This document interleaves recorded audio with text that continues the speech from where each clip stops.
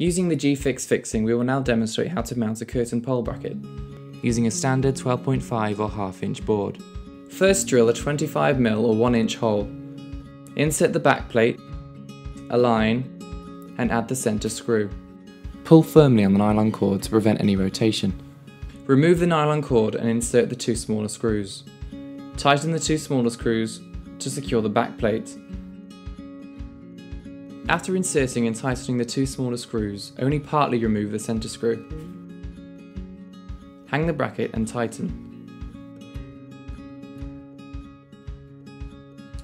Insert and tighten a second screw to prevent any rotation by cutting into the nylon backplate. You now have a fix that is strong enough for the bracket to bend before coming away from the wall.